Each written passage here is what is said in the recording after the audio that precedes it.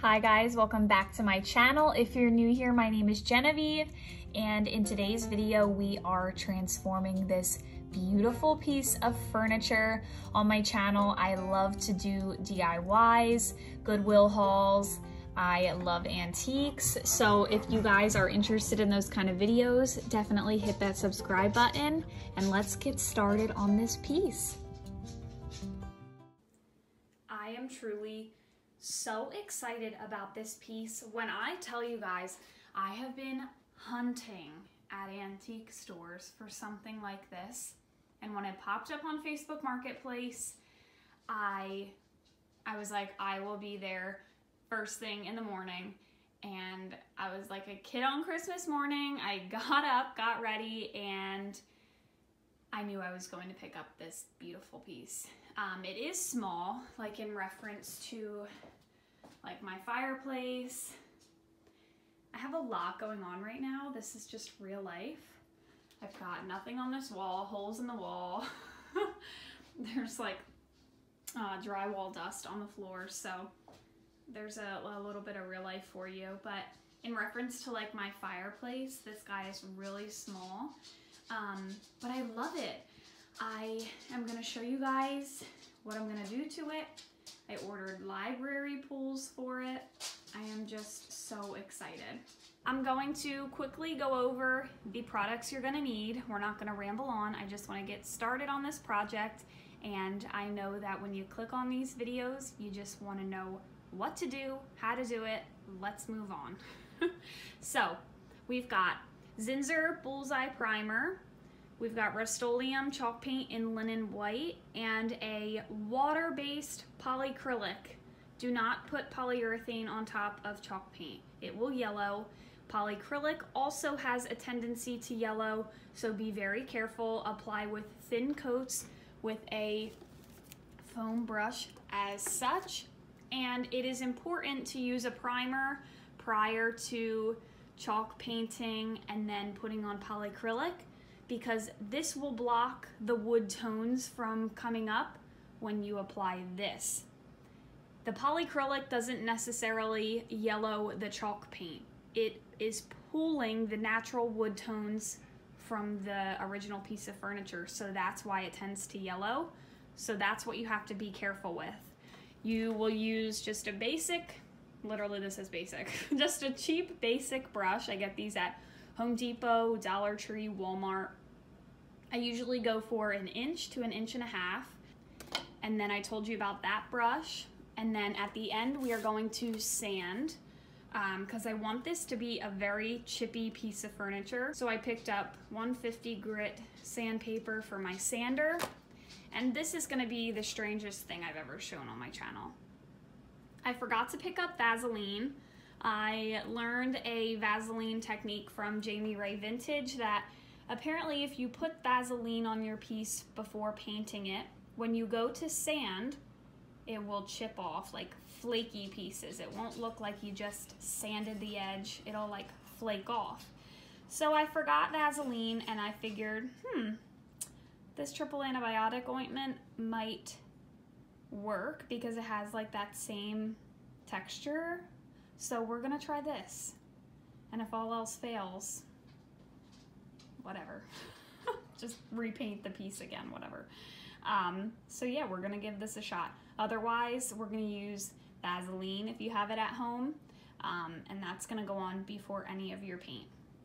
All right, so I'm going in with my first coat of primer. And what I would recommend is wherever you put the Vaseline or the ointment, you're gonna see here, ignore the Band-Aid on my finger, you're gonna see here that it applies a little bit clumpy. And this is so that when you go over with your sander, that's gonna chip right off. So I understand why Jamie from Jamie Ray Vintage does this now.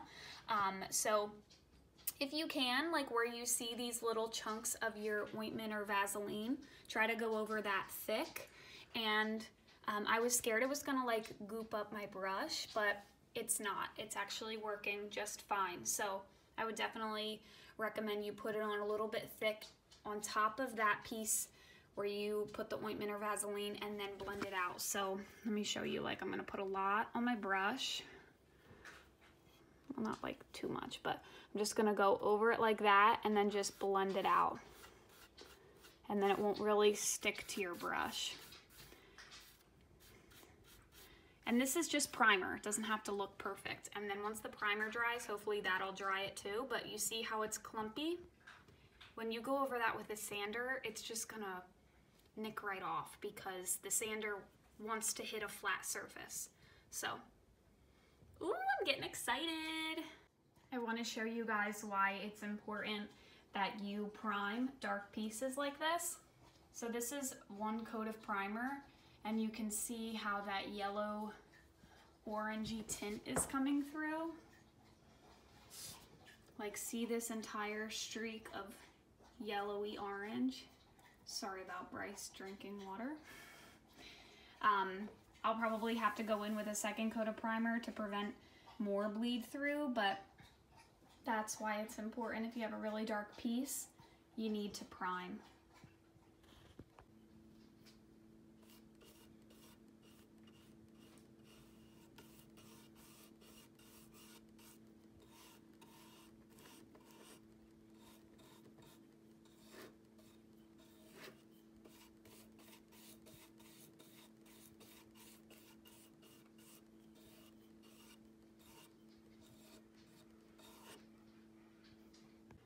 Okay, so all of the drawers are primed with 2 coats of primer, and they're dry now, and you can see, like, this is the area where I put the ointment. So you can tell how it dried. It's still not dry, it's kind of tacky, but I don't think it's going to dry. It's an ointment. So I'm going to go ahead and apply the chalk paint now. But this is how it's looking so far. And then I have this primed as well with 2 coats of primer. Also, Maggie's really enjoying the nice warm fire. Is that nice? Oh, I love you so much. So this is the piece with 2 coats of primer. And Bryce also wants to come over and say hello. Hi, bud. You saying hi? Say we cut your nails so it won't be so loud in our videos. Woohoo! Woohoo! Oh, I love these dogs. Like my little babies. Yeah. So I'm going to apply 1 coat of chalk paint now.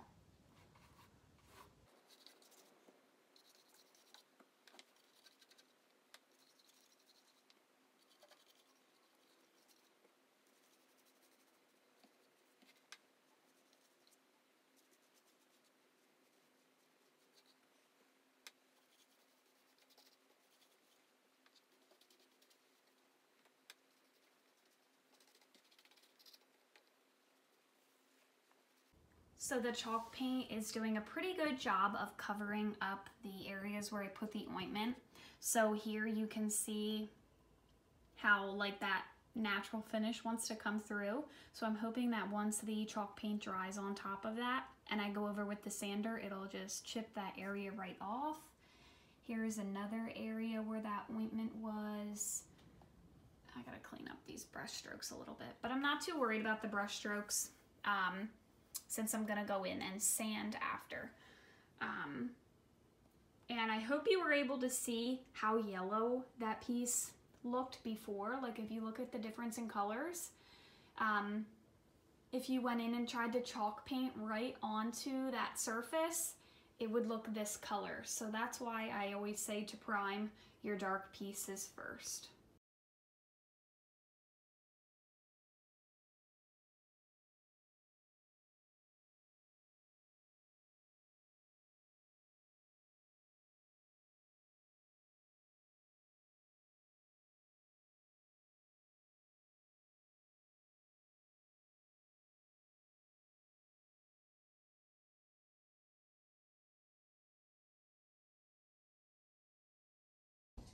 So I'm about to take the base out to sand it, and I wanted to show you guys. Bryce, do you have to bark as soon as I record? I wanted to show you guys how this is dried for a full day, and it has 2 coats of primer, 2 coats of chalk paint, and still some wood, original wood tone is bleeding through. So imagine if I hadn't primed this piece, what it would look like. So I noticed some of this spotting.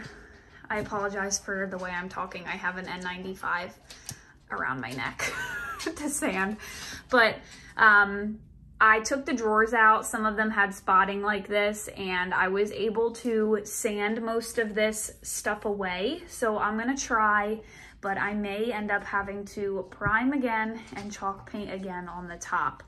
I will say that this stuff, the ointment, oh my God, my hands, and I'm covered in dust. My ointment that I used has dried, and it is like chipping away just as I hoped it would. So we're gonna take this outside and try to sand off some of this spotting. And I'm gonna show you guys how I use the sander to really define some of these areas and chip away at stuff.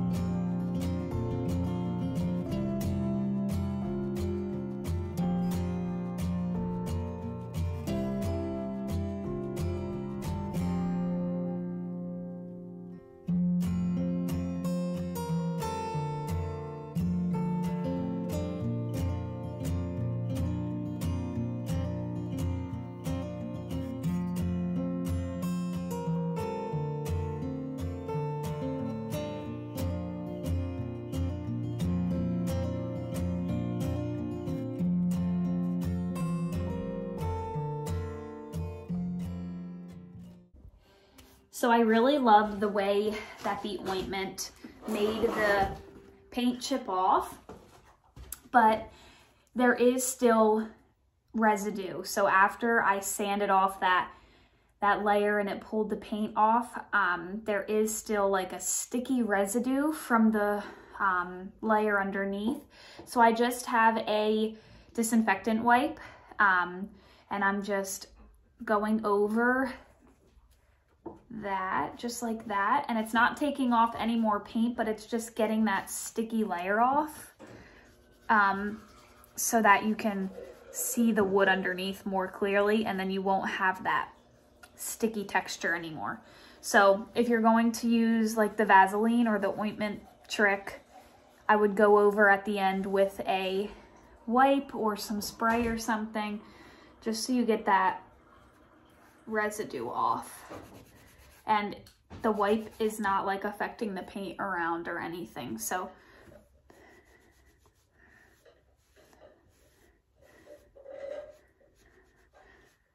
also, I really hope you guys love my jammies.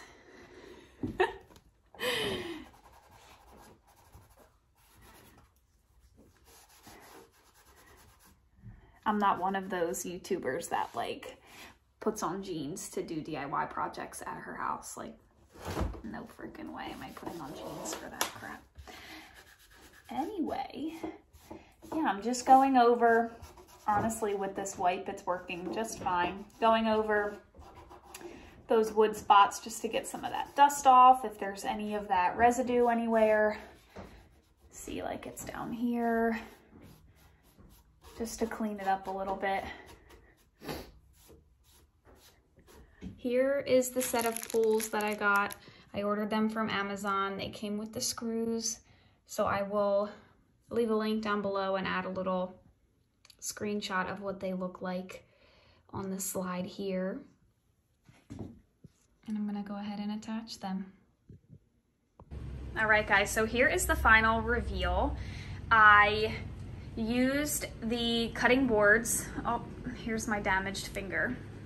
Always something wrong with me. So I used the cutting boards that I redid in my Trash to Treasure video, and I just layered them on top here. And then I have a doily that I just, all this was just decor that I found. I had a doily that I found at an antique store. I told you guys about these dishes. Or no, I think that was in the Livin' It Country tour, but I mentioned in that tour that I always find these dishes at the Goodwill and I use them to hold candles.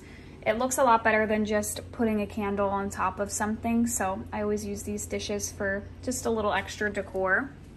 And then I stuck a candle in there, and one thing I like about the cutting boards is it covered up some of that bleed through. I know that if I try to do a poly coat on top of this, all of that bleed through is going to be worse. So I decided not to do a top coat. You can have to fire off this video. Aesthetics, right? Yes. So yeah, I decided not to do a poly. It would have just probably ruined this piece. You'll kind of be able to tell if you should put a top coat or not on. And once I saw this stuff kind of coming through, which maybe I'll fix one day, it doesn't really bother me. I'm not gonna be like staring at it all day long. So you'll be able to tell if stuff like this starts popping through on your piece, you're probably better off not doing a coat of polyurethane. I mean, a coat of polyacrylic. So that is the piece. It's all done. I am so excited with how this turned out. So I'm gonna do a little before and after for you guys to see, and I hope you guys enjoyed this video. Please give it a like and subscribe, and I will see you guys in the next one. Bye, guys.